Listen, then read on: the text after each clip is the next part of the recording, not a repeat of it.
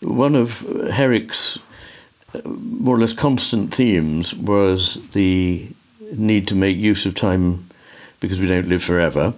Carpe diem, seize the day. And here are two poems that in different ways address that theme.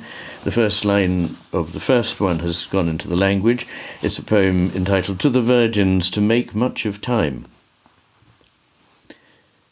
Gather ye rosebuds while ye may, old time is still a-flying, and this same flower that smiles today, tomorrow will be dying. The glorious lamp of heaven, the sun, the higher he's a-getting, the sooner will his race be run, and nearer he's to setting.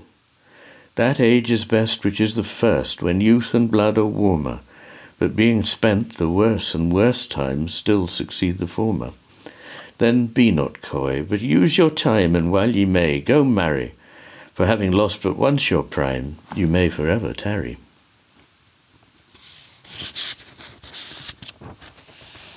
And then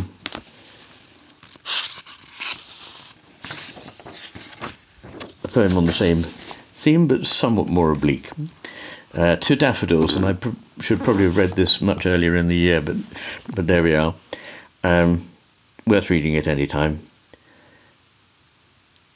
To Daffodils. Fair daffodils, we weep to see you haste away so soon. As yet the early rising sun has not attained his noon. Stay, stay, until the hasting day has run but to the evensong, and having prayed together, we will go with you along. We have short time to stay as you. We have as short a spring, as quick a growth to meet decay as you or anything. We die as your hours do, and dry away like to the summer's rain, or as the pearls of morning's dew, ne'er to be found again.